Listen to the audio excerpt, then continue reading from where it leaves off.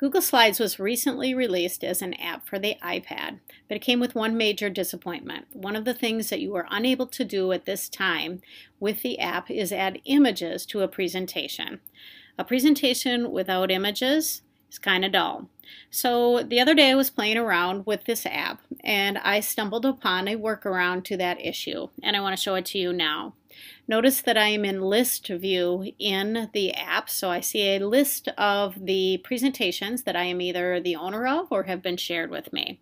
I'm going to click on the first one, which is one that I don't own but has been shared with me. I have read access. So when I click on it, the presentation will open up.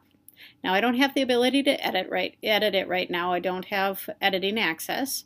But what I can do is in the upper right hand corner you see three dots.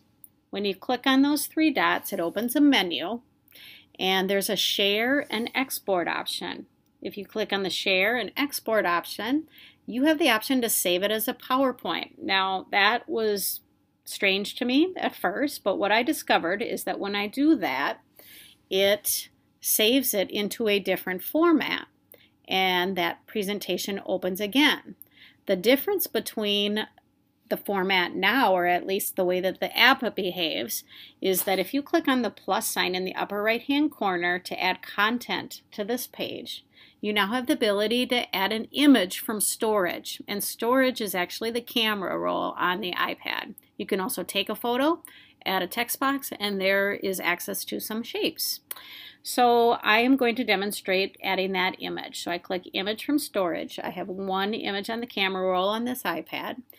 And so I click on that one image, and then in the upper right hand corner you see I have a use button. So I'm going to click on the use button.